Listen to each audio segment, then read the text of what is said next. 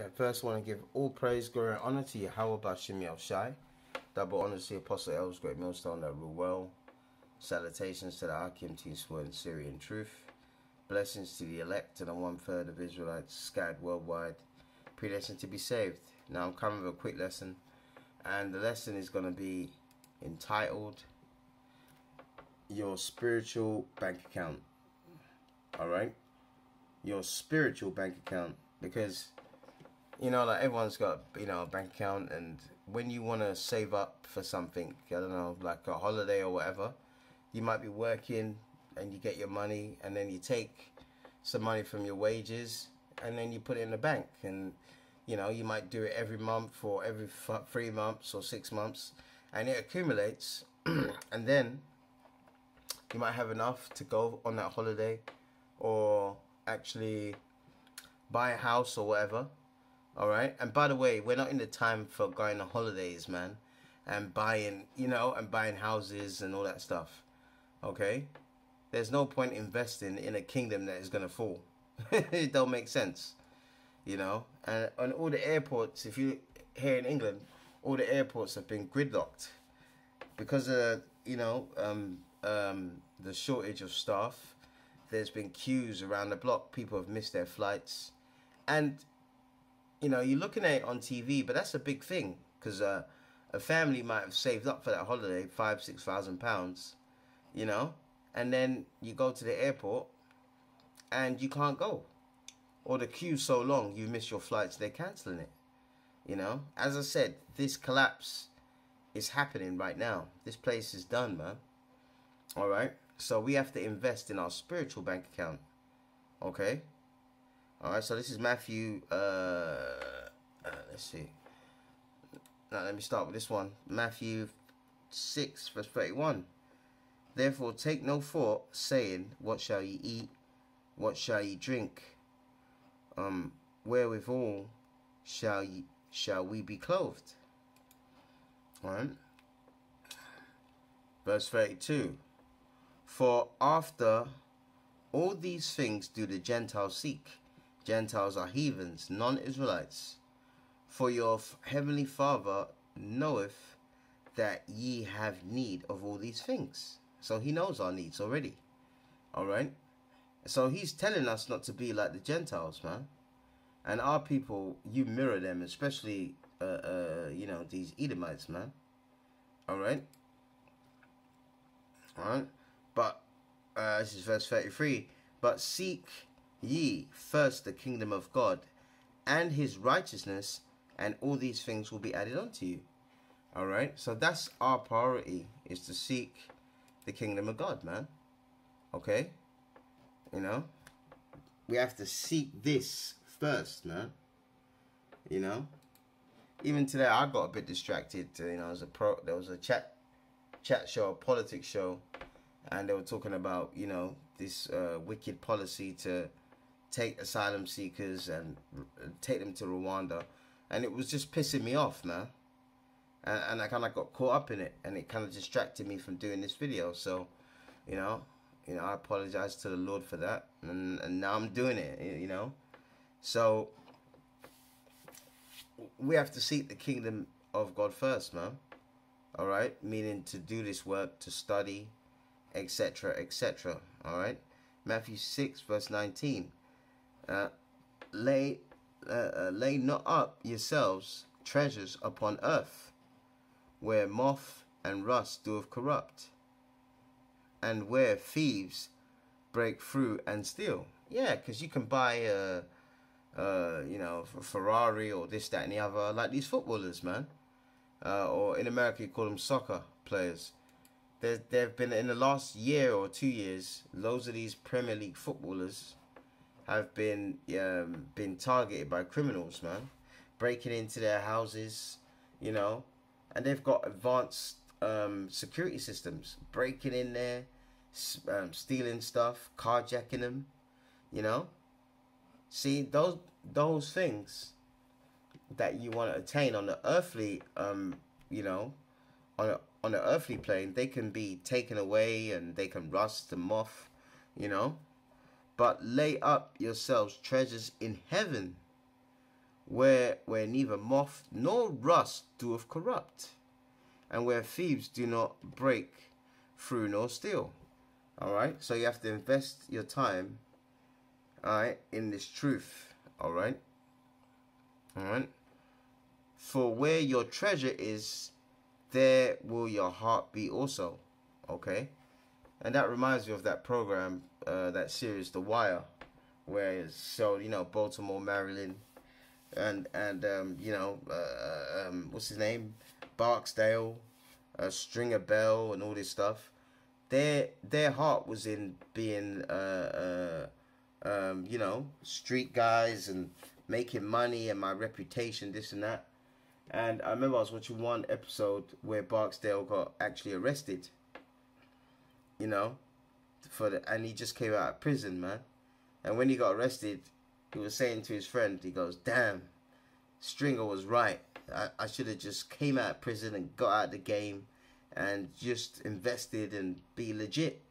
But he had pride, because he had a rival, a rival guy. What's his name? Marlo Stansfield, taking his corners and this, that.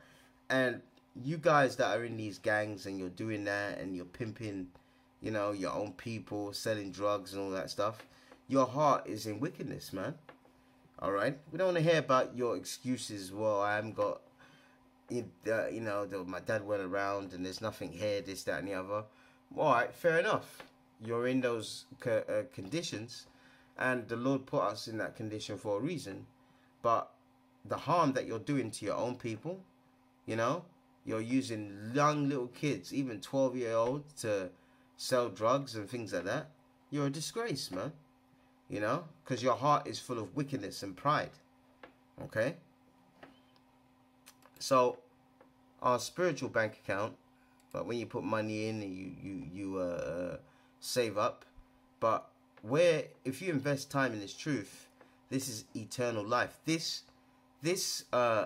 spiritual bank account, your reward is that your soul will be saved.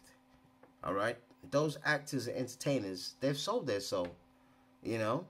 That's why they're all coked up on drugs. A lot of them, they can't function without that, because when you look in the mirror and realize what you've done for a few dollars, you sold out for a little season, man. Okay? Hebrews chapter 13 verse 14. For here we have no continuing city, but we seek one to come. And that's right, man. We got nothing here, man. There's no point laying down roots here, man. All right? There's no point. All right? Hebrews 13:15. By him, therefore, let us offer sacrifice of prayers to Yahweh continually, that is the fruit of our lips, giving thanks to his name. So you got to thank the Most High, Yahweh, and his son Yahushai on a daily basis, man. And this is more credit in your what? In your spiritual bank account. All right? The Lord likes all this. All right, you see that the video I'm doing now? The Lord does this. So you're getting more credit in your spiritual bank account. So when all hell breaks loose, the Lord is going to send angels to protect us, man, and to deliver us after he tries us, These other Israelites, they're just going to crumble, man. All right, they're going to, Okay. This is 1 Timothy 6:3. If any man teach otherwise and consent not to wholesome words, even the words of our Lord, Mashiach Yahushai, and to the doctrine which is according to godliness, he is proud, knowing nothing, but doting about questions and strifes of words, whereof cometh envy, strife, railings, evil submissions. And that's how not to be. Verse 5. Perverse disputings of men of corrupt minds, and destitute of the truth, supposing that gain is godliness. From such withdraw thyself. And the one problem about our people is they look and they think, well, what is this going to do for me now? You know, they want things now. All right. 1 Timothy 6 verse 6. But godliness with contentment is great gain. So be content with what you have, especially in this time, man. Because what you have, the Lord is going to take it away from many of us to test us, man. Food, water, your job, you know. We're coming into some really trying times, you know. Over here in the UK, electricity bills and energy bills has gone up by 54%. 54%.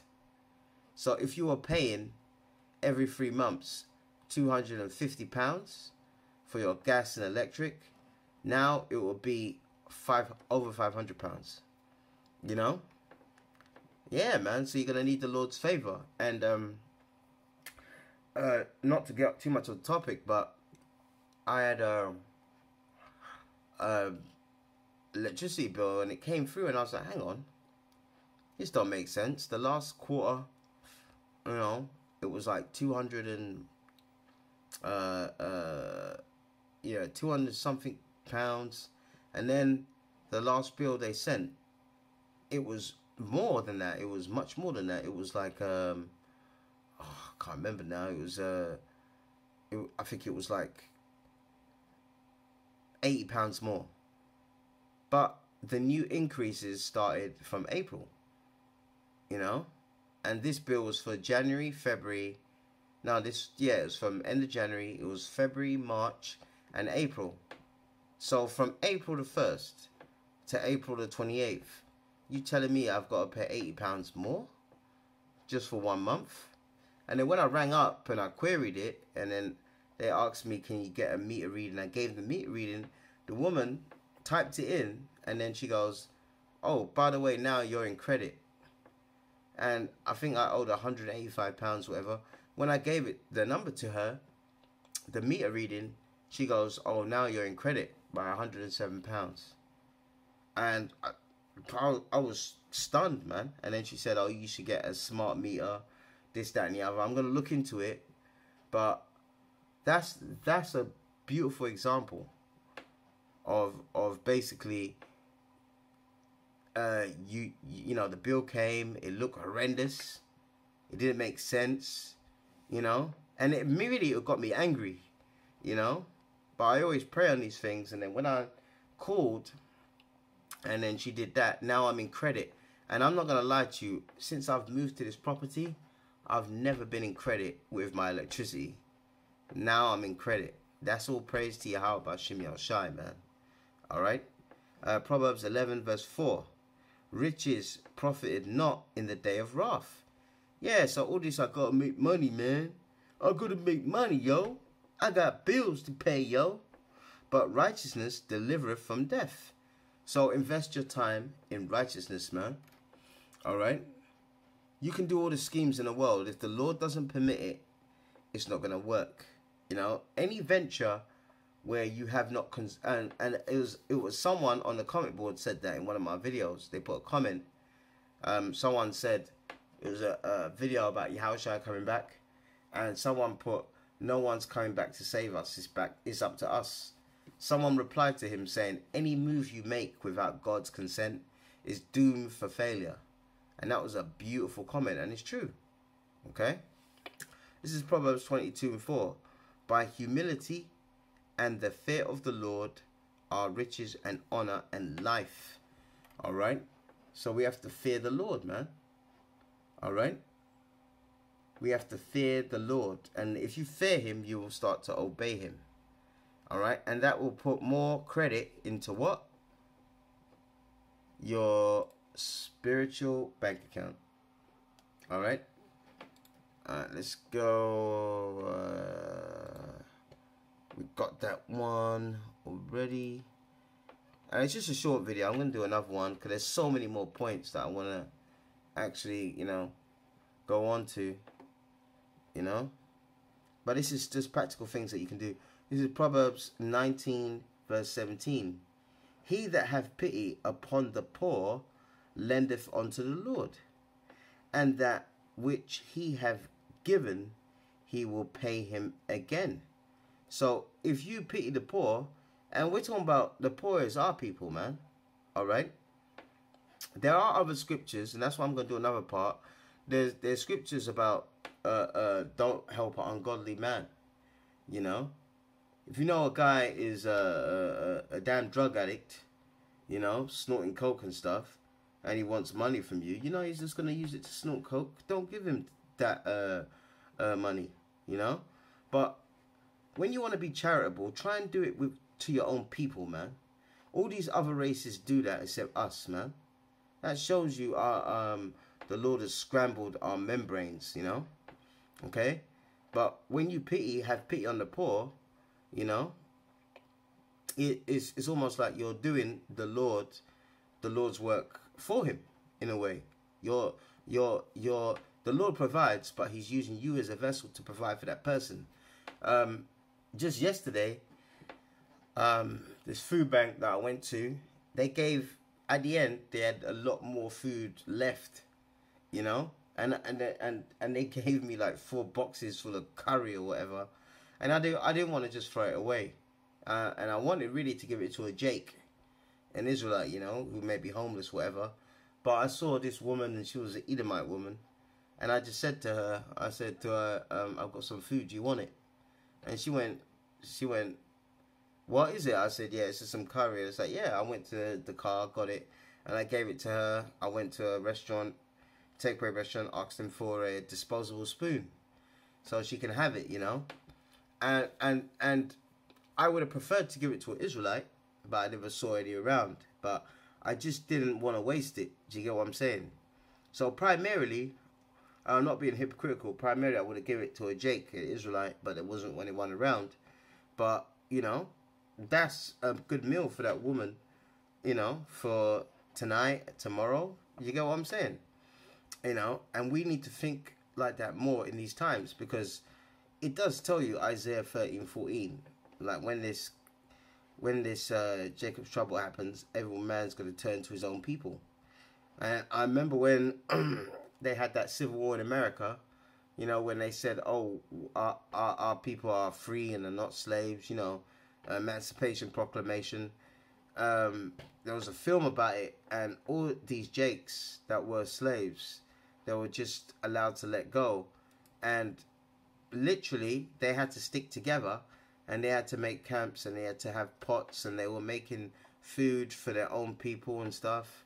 Men were there trying to protect them, you know, because, you know, these Edomites were angry and stuff like that.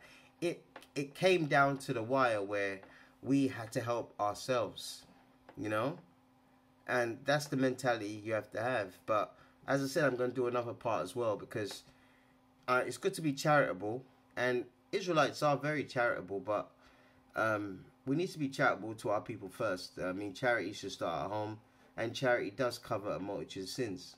And that's why I said, if it was an Israelite around, I would have preferred to give them the food, you know.